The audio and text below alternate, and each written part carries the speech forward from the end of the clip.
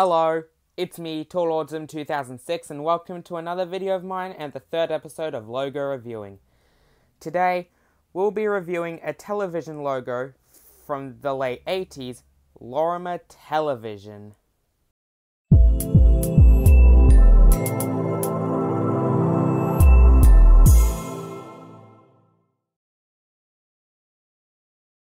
Logo Reviewing Episode 3, Lorimar Television.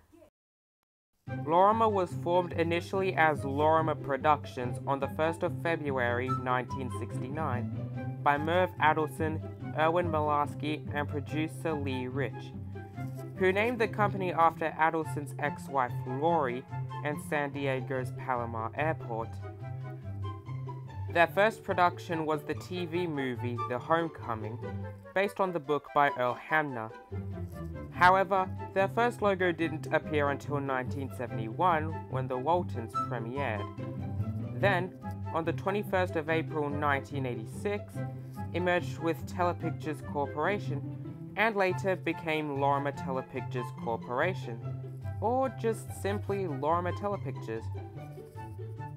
In 1987, the television production companies were then split back in two companies, and Lorimar was reincorporated as Lorimar Television, but Lorimar Telepictures remained as the name for their parent company.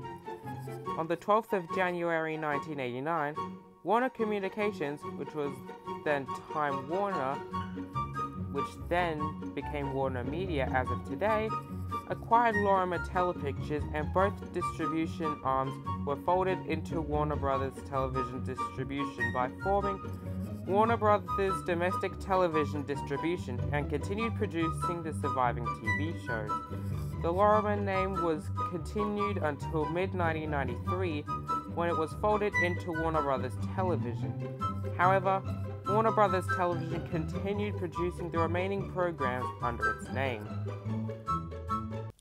With Lorimar's 24-year lifespan, between 1969 and 1993, they have given us 5 different logos, including the Marble logo, aka Lorimar, the Line of Doom, and LP.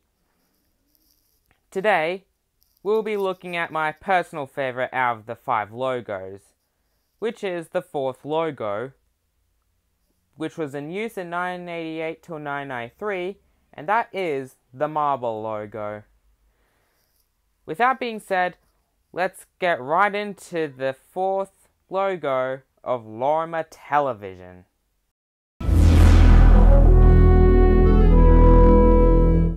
Yep, that's their logo, alright. And it's actually really good, even by late 80s television logo standards. And I'm not the only one who thinks that this is a good logo, but it's also a well-respected logo amongst the logo community thanks to the great CGI animation and calm music, as said in the editor's note. Now, what do I have to say about this logo? Well, that's a good question, and let me tell you this. To start things off, we have the animation, which looks really great, especially by late 80s standards, and by television logo standards from the time period as well. Because, let's face it, considering that a lot of television logos during the 80s and 90s, whatnot, including a fair amount of them in the modern days, would tend to use either cheap or simplistic animation, or just no animation at all. Or maybe just be in credit as well, which still links back to being without any animation as well.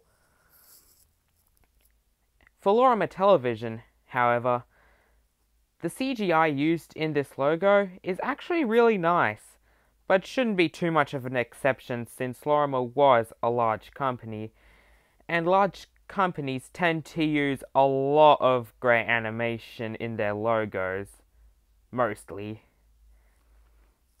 The text appearance is also really great because the way that Lorimar appears manages to become faithful to its iconic 1978 Line of Doom logo.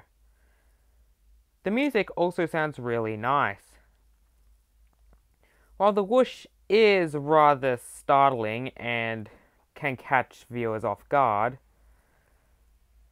the rest of the music actually sounds really calm and memorable as well, and let's face it, for me personally, I think the color choice is good as well, because let's face it, I like marble textures, and I think the use of the marble texture in this logo is pretty good.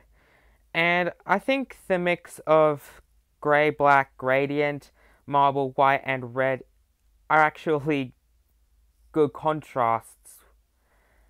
And in all honesty, let's face it, to link back to the animation, I think the added ripple also makes this logo pretty unique, since a lot of logos didn't have that sort of effect. While nowadays they're adding stuff such as ripples to this day, while it would still look unique and interesting, it may also look somewhat kind of cheap and or overused, since, well, during the modern days we're using a heap of other effects and special effects and whatnot. But you have to think, this is from 1988, and logos didn't have that much of ripples that I could think of, really. And this logo is overall a really great logo, for those said reasons. Additionally, it should also be noted that there are some other variants as well, such as the ones with the byline, the bright background one, and the warp speed ones. I'll show you some of these variants right now.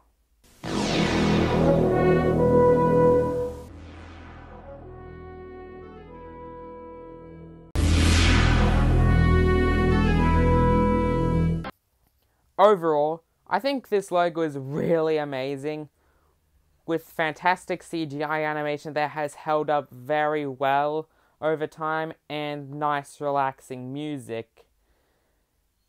And out of all of the Lorimar logos that I've seen, this one has to be my favorite. Anyway, I'll end this video right here, and I hope you enjoyed the video.